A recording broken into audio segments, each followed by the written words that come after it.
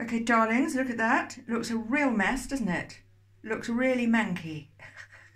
That's the glue for the gold. I'm using the chips, the gold leaf flakes, rather than the pad.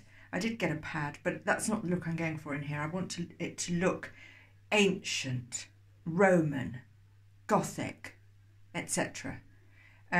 So yeah, I'm going to buy a gold chain, gold plug, gold overflow, and a gold plug for there as well. So I'm going to measure those now. I'll go and look on eBay. Some things you can get secondhand. So I always, when I go to eBay, I always look for used first because of my commitment to recycling and upcycling and eco things.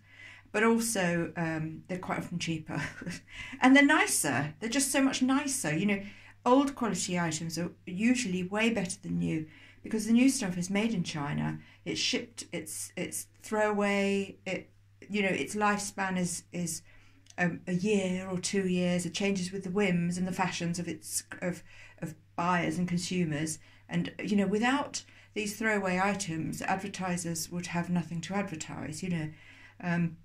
So I think it's really important to make some sort of effort. For me personally, it makes me feel good.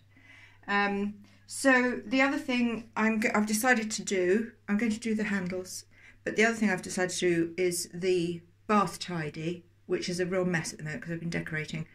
So I need to chip all that wax off. That's wax from candles when I'm in the bath, and I'll undercoat it again with the gold. Or now, shall I do black?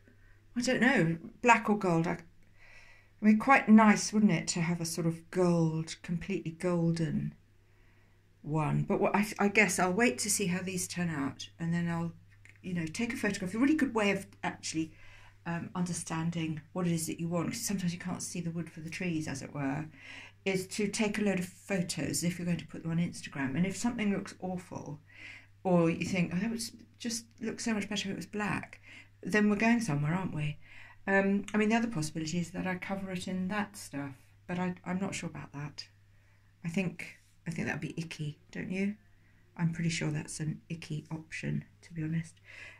Right, I better go and have coffee while that dries. Now, with this stuff, you leave it a minimum of 15 minutes and a maximum of 24 hours. Which is quite good, isn't it? That means you can sort of go off and party and then come back and do it in the morning with a hangover. Well, depending on what sort of party you go to, that it would be over in 24 hours. I mean, I used to host parties that went on longer than that, so, So there we go. Come back in about well, look, I'm going to stop the video now. So next video will be how it turned out.